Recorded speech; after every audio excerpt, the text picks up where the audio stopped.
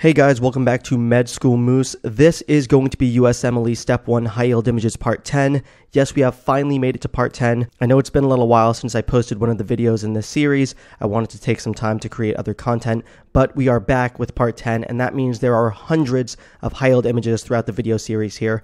If you haven't checked out the other videos, I will link them right here so that you can be sure to watch them. As always, this information is high-yield for USMLE Step 1 as well as COMLEX Level 1.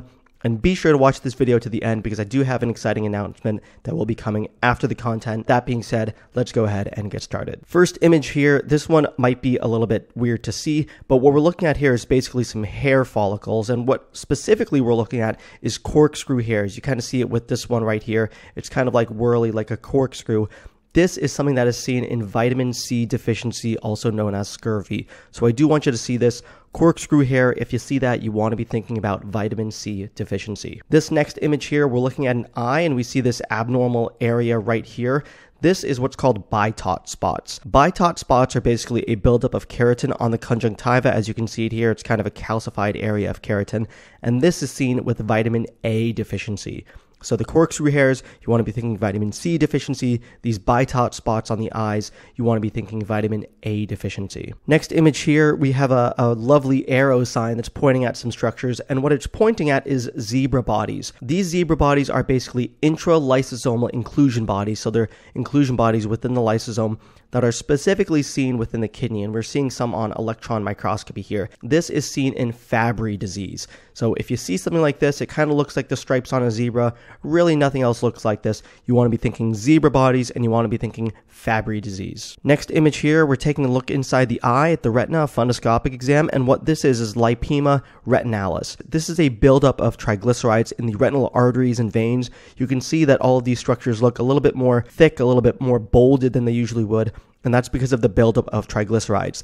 This is seen in hypertriglyceridemia, especially in familial disorders. And in that case, the triglyceride levels can be greater than 1,000. They are extremely high, and you're getting deposits of triglycerides all over the place.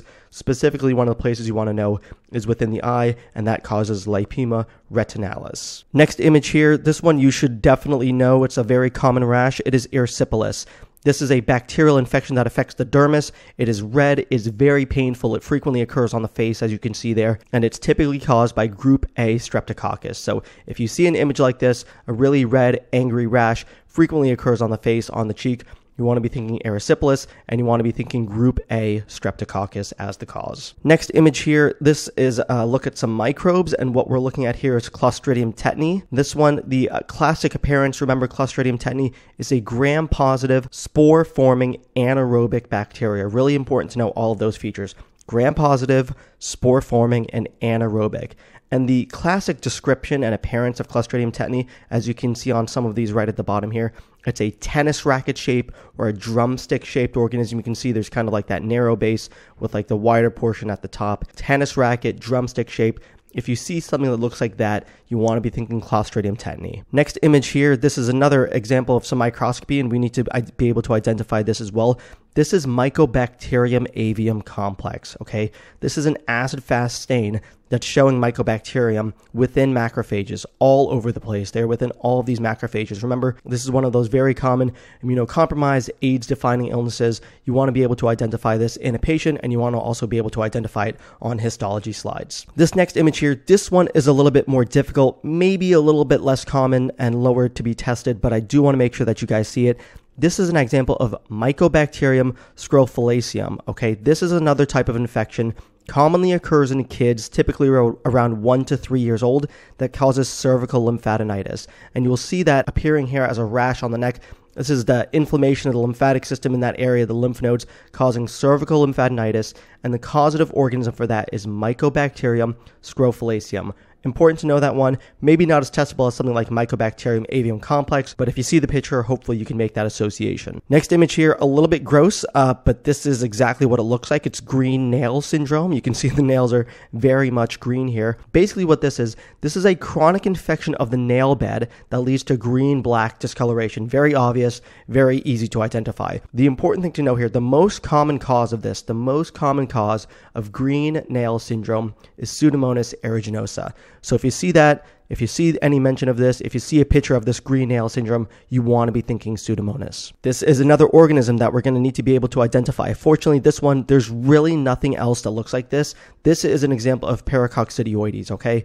This is the organism that, of course, causes pericoccidioidomycosis, and it's so unique in the way that it looks. It kind of looks like a Ferris wheel to me. Basically, what's going on here is that there are daughter cells that are being born asynchronously at different times on multiple areas across the cell surface. So daughter cell here, daughter cell here, daughter cell here. We actually see a second daughter cell budding off of this one here, but they're born asynchronously all around the cell surface, and it kind of gives you that Ferris wheel appearance. Like I said, nothing else looks like this, so if you see it on the exam, you should be able to identify it pretty quickly and move right on to the next question. This image here, this is an example of swarming motility. All right, this one's important to know. This is auger plating, and what we're looking at is swarming motility. It causes a bullseye appearance, and it's concentric rings of growth, kind of like you would see on the inside of a tree trunk. Okay, there's a couple things that are associated with this. If you haven't checked out my USMLE Step 1 microbiology buzzwords videos, I would definitely check those out. I'll put a link to that right here as well so that you can watch it. But you want to know this swarming motility, bullseye appearance on auger plating. That is what that looks like. Next image here, it's yet another microorganism that we're going to need to be able to identify. And this one, you really need to know this because they're going to ask questions about it. It's Treponema pallidum. This is the causative organism of syphilis. You're going to get some type of question about syphilis on your exam. Just want you to know the appearance just in case you need to identify it. And yet another organism that we're going to need to be able to identify.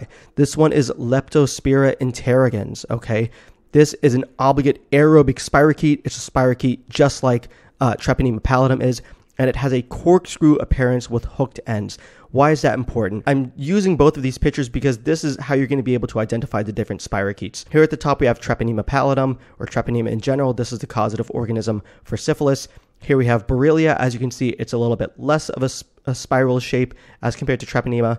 And then finally here, Leptospira has the kind of hooked ends, which makes it really distinctive compared to the other two. So I really want you to be able to identify all those different spirochetes because they are all high yield for the exam. This next picture, this one might be a little bit hard to identify, but what we're looking at here is an example of saber shins. Basically what's going on is there's some anterior bowing of the tibia, really apparent on the left side here. You see how it's kind of bending forward. If you look at another image, or if you look at your tibia yourself, you see it's kind of straight down. This one's a little bit more straight, but on the left side here, it's kind of bowing forward. And this is important because this is seen in multiple conditions, but it's mostly seen in congenital syphilis. So if you see something like this bowing of the tibia, it's called saber shins, and you want to associate that with congenital syphilis. Something else that's really important to know, this is an example of mulberry molars. We have a nice arrow sign here that's showing us what's going on.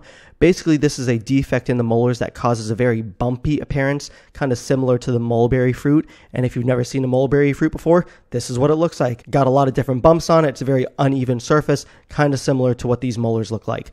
This is also seen in congenital syphilis. So you want to know both of those examples. Saber shins and mulberry molars are things that are seen in congenital syphilis. Really important to know those pictures. Next image here, we are identifying more microorganisms. Guys, histology is super important. I really want to make sure that you guys are able to identify the distinctive features of all of these different organisms. We have yet another arrow sign right here.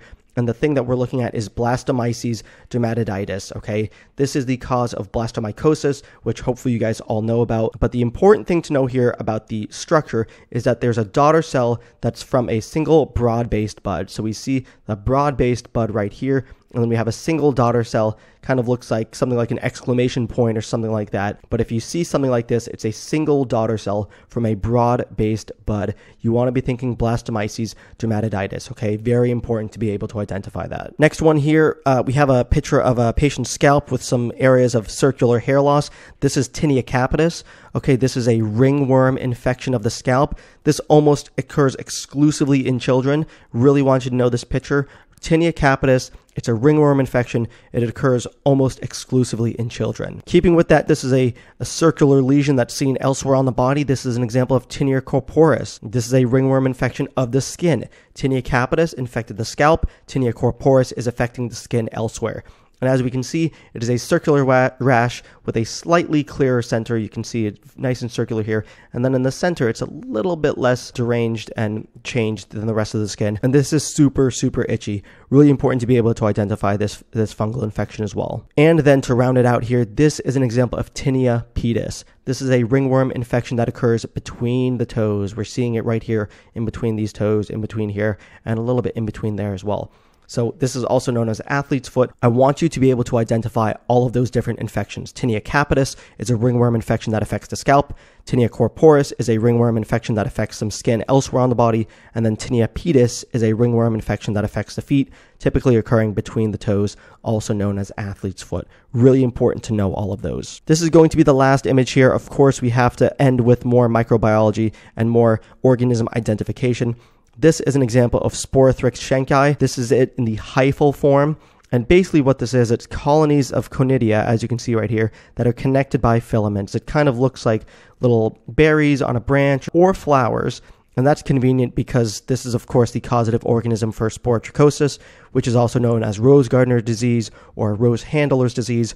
And this kind of looks like flowers or little roses on branches here. So really important to be able to identify this and know the causative organism of this as well. Last but not least, I have some super exciting news. I'm going to be doing a giveaway that is starting right here, right now, today. I have partnered with Brainscape, which most of you know I have been using for my own studying for a very long time, and I've been partnering with them for several months as well. I am giving away 3 6-month passes to Brainscape Pro. This is an amazing tool. If you haven't heard of Brainscape, I'll link the video where I talk about it. It's an amazing tool for spaced repetition, really great for board exams. I'm still using it even today on my emergency medicine boards. So I'm giving away 3 6-month passes. It is free to enter. All that you have to do is comment your favorite USMLE study tip on one of my YouTube Shorts videos. We're going to use 1 comment per account, so please don't spam with a ton of different comments. The contest is starting at the end of this video, and it's going to run until February 15th, so about 2 weeks. And then the winners will be announced on the video that is posted the next day on the 16th. All you have to do is leave your favorite USMLE study tip on one of my YouTube Shorts videos. I will select 3 random people to give a 6-month pass to, and with that, you will also get access to my exclusive USMLE Step 1 prep content. I'm super excited to be doing this. Thank you to Brainscape for your generous donation to make this happen. Go ahead and comment, and good luck studying. I will see you in that next video.